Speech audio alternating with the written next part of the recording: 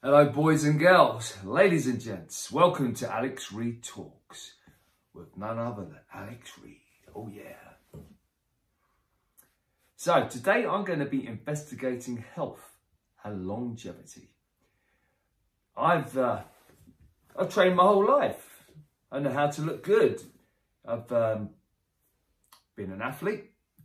I know what to eat, how to train, what supplements to take. I've even taken performance enhancing drugs. But what cost has this had on my body? And you often see pictures of like really big, powerful bodybuilders and they might think they look buff. I don't actually think they look that great these days. What I actually look for now is the internal health. Yeah, you might have a good chassis, but how's the engine? Are you going to live a long, healthy life? And I'm just about to be a dad again. Something I can't wait for. And with that, I want to live as long and healthy as I possibly can, being active and strong. So let's have a look at all the different things we can do to make ourselves healthy and to be vibrant. Me and Nicola, my lovely fiance, we have had a lot of challenges conceiving a baby. We've been trying, well, 7 years. And we've had several miscarriages. But one of the things which I had to discover, being like Sherlock Holmes, was what's going on. Because half of the problem, half of the challenge was me and half the challenge was Nicola. And we had my semen tested. And my semen were, and I already have a child. So I thought, look, I'm all right. But actually, when we had my semen tested, I had 20,000. That's practically infertile because you should have 20 million to just be normal to be able to conceive. I thought, what am I going to do about this? I studied. I researched what I should and shouldn't be doing. I mean, I'd done some bad life choices. I wasn't taking hardcore drugs, or I was taking certain supplements like ginkgo biloba, which is a Chinese medicine for your mind. And I discovered that was really good for my mind, but terrible for my... I was taking saunas, hot baths, and I avoided those. I was drinking a lot of coffee. Yeah, caffeine's great for this, but again, terrible for this. And with prayer, with Qigong breathing, with proper Vedic medicine, and a lot of research on what I should and shouldn't be eating and taking, I managed to increase my semen from 20,000 to 77 million in 3 months. And it's basically your life force for men. So I made sure, I mean, I think I said earlier on, 80% good, 20% bad. But in that period, I was 100% good on everything. And I felt generally stronger in every single way. Now, I don't expect you to live a Spartan lifestyle. I mean, I certainly don't. But there's a time in your life when you want to increase things, you want to feel better. And like I said, you might have, if you've got diabetes, if you know how, you can recover from that, drug-free. So I've taken all sorts of pills, potions, snake oils. I've taken drugs, performance-enhancing drugs, to get myself fit and healthy. And what I've learned, being a big studier of Qi Kung, which is like Tai Chi, and my martial arts, the ancient philosophies, thousands of years old, they're almost more advanced than we are today. I'm finding so many health benefits from taking Vedic medicine. And these guys, they're extremely advanced.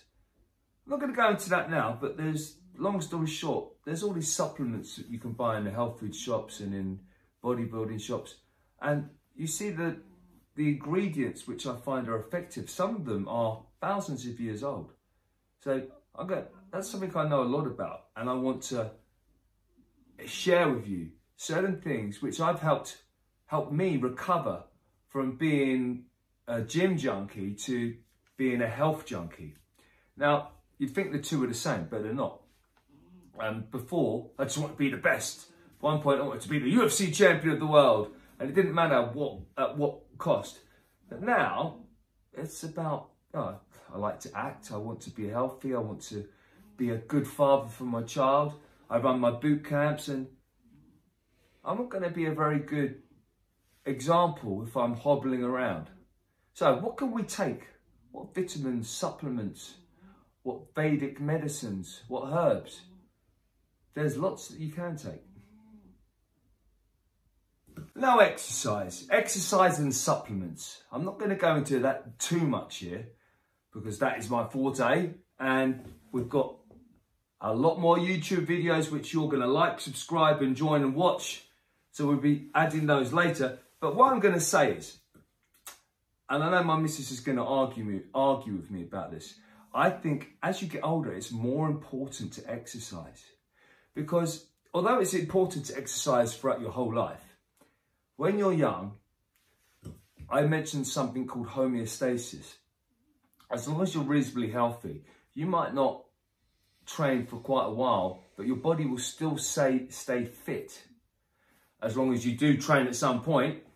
Now, as you get older, your homeostasis starts to diminish. Your ability to recover and return back to what was normal gets less and less. We need to exercise throughout our whole life. But what I'm saying is it's I would say, for me, more important to exercise when you're older. There's goals I have when I'm 60, which don't sound very big, but and for a 20-year-old, for a 30-year-old, for a 45-year-old, no problem. I want to be able to walk, when I'm 60, 3 miles in an hour. That's not a lot, but when you're 60, I want to be able to get up off my back on the floor without using my hands. That's very important. That's agility, that's flexibility, and that's core strength. I want to be able to lift 30 pounds above my head. That's the weight of a child. I want to be able to do 10 push-ups and 5 chin-ups. Doesn't sound like a lot. So for me to do that when I'm 60, I'm 45 now, I need to actually increase my game now. So obviously as we get older, our bodies start to deteriorate a little bit. So the higher we are now, the less they're going to deteriorate when we get older. The biggest drug on the planet with the most addiction bar anything, and I am an addict, sugar.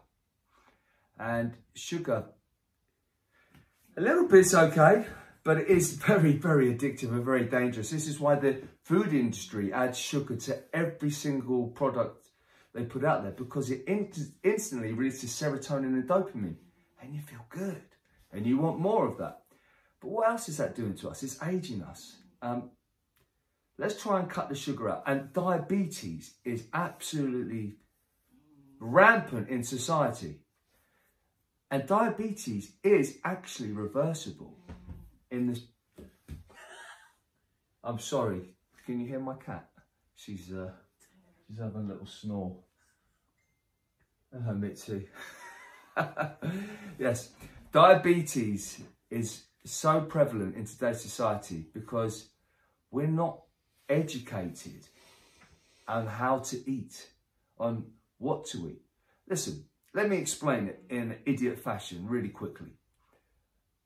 If you're using your body, burning lots of calories because you're working out or you've got a very physical job, you can get away with eating more sugary, glycogenic foods.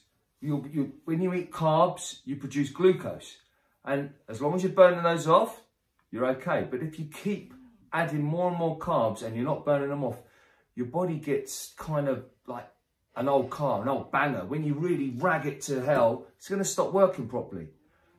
Hence diabetes, hence a whole cascade of problems. But it is reversible. There's many methods you can do to actually reverse it without drugs. It's just a little bit of knowledge. Now let's talk about protein. I always wanted to be like Arnold Schwarzenegger and Sylvester Stallone, yeah! And I wouldn't go to bed without having a protein drink. You know, my muscles are going to starve if I don't have any protein. Well, guess what? We've done a pretty good job as the human race surviving without eating for days and days. Caveman, and in fact, not even caveman, some Aborigine tribes, some Native American Indians, they might not eat for up to 9 days. Some Africans who are going on a hunt. So, and they have to have athletic, muscular bodies to be able to catch the prey or hunt the food when they, you know, after days and days without eating anything.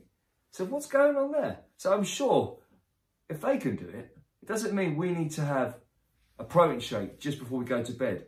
And in actuality, what I've discovered is that I actually sleep better and recover better if I eat my last meal 3 hours before I go to bed, because there's less thermogenesis going on in my gut. Thermogenesis might sound like a good thing because you're burning. It's great, I want to burn the fat. But when you want to recover, that's not a great thing. When you eat a big meal, or eat any meal for that matter, your gut, when you're sleeping, all the energy is going to be going here, working on it, rather than repairing all the other stuff going on, all of the nutrients which need to be fed to your muscles, to your brain. It's working here. So you're not going to sleep as well. And sleep is one of the most important things to live a long, healthy life. The only thing that we can all be certain of in this reality and existence called existence is we're not getting out very alive. And in this, what I like to call avatar of Alexander Reid, I want to live as long, healthy life as possible. But I don't want to be dependent on healthcare system, on having to take lots of drugs from doctors. I want to be vibrant and healthy. And something I know a lot about, although there's things I still want to learn more, is food is the ultimate medicine. What we put in our bodies, what we become. So, what should we eat for a long, healthy life and to be vibrant?